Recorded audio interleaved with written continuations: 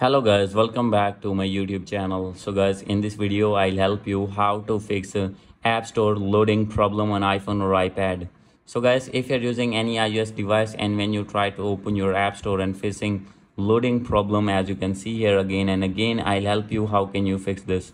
So let's get started without wasting any time. So guys, first of all you need to go back, and guys, now you need to open your settings, click on Wi-Fi. Make sure that you have connected with strong internet connection, and if you're using mobile data, select 4G or 5G network on your device.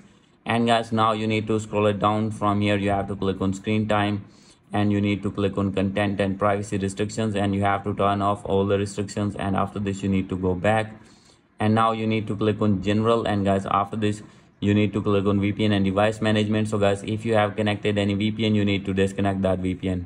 After doing this, you need to go back, click on transfer or reset iPhone, click on reset, and you need to reset your network settings. After this, you need to go back, click on language and region, and select your region according to your country. And after this, you need to set your date and time on automatically. And guys, after this you need to check for software update, and guys, you need to update your device to latest iOS version. And guys, after doing all these methods, your problem will be fixed and you will be able to open your App Store without any error.